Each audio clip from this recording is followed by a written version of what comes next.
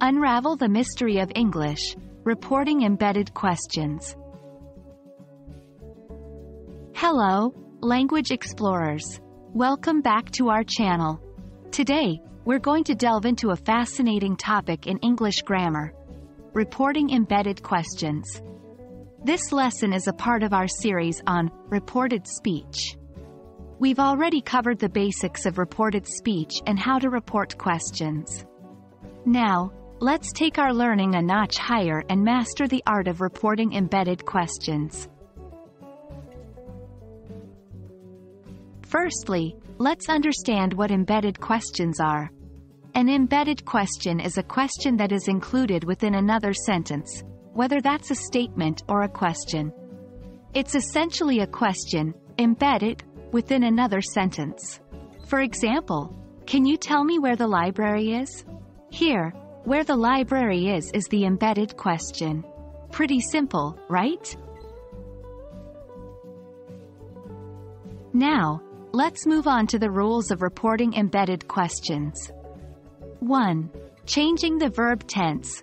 When we report speech, we usually shift the verbs back one tense. This is known as backshifting. 2. Interrogative to declarative. The embedded question changes from an interrogative sentence to a declarative one.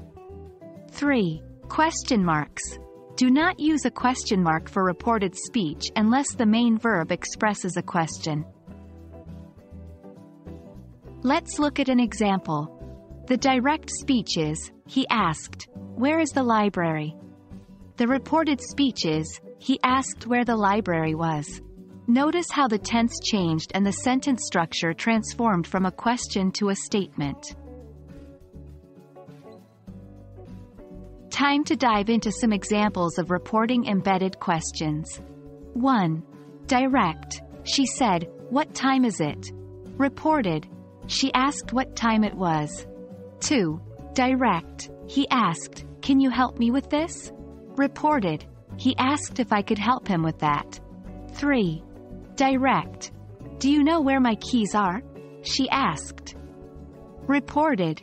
She asked if I knew where her keys were. Remember, practice makes perfect.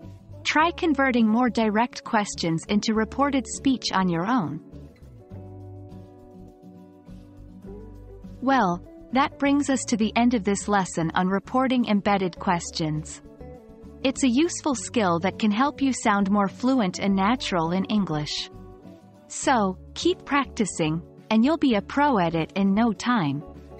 We hope you found this video helpful, and remember, learning English is a journey, not a race. So take your time, and enjoy the process. Happy learning, and see you in our next video.